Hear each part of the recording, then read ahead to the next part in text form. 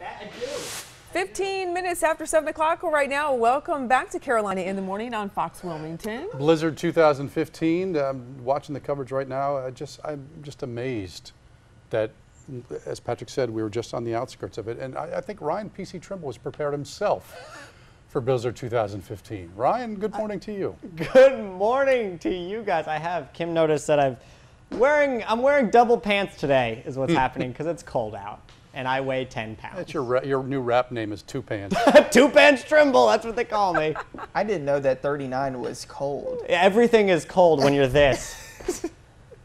Well, our first story this morning, this may be the only time in history that I'm thankful to not rely on public transit to get anywhere, because in New York City, as of 11 last night, the Metropolitan Transit Authority and the Port Authority of New York and New Jersey shut down all mass transit. This was Penn Station last night. This morning, it's a ghost town. The subway, the Long Island Railroad, Metro North, New Jersey Transit, none of it's running. Now, according to the MTA, this is actually the first time the entire subway system, as well as bridges and tunnels, will shut down because of a winter storm. Now, beyond that, no non-essential vehicles are allowed on the streets today. So that means no buses are running either.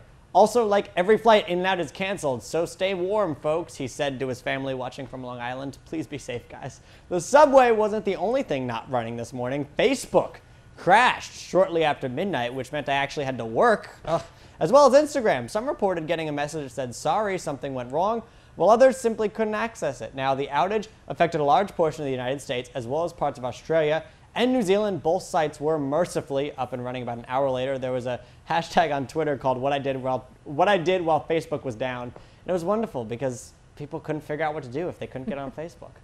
Finally, an actress transitions from one bookworm to another. Emma Watson announcing here on Facebook yesterday morning that she'll be playing Belle in a new live-action version of Disney's Beauty and the Beast. The actress, of course, known for playing Hermione Granger in the Harry Potter films, said she felt the whole experience was extremely surreal because the movie was such a big part of her childhood. Now, this is exciting because Belle is basically Hermione who sings.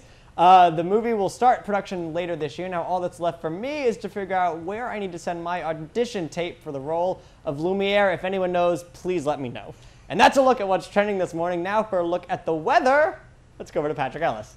What's up, PC? Not much, dude. What's up? All right, well, let's take a look. Two Pants.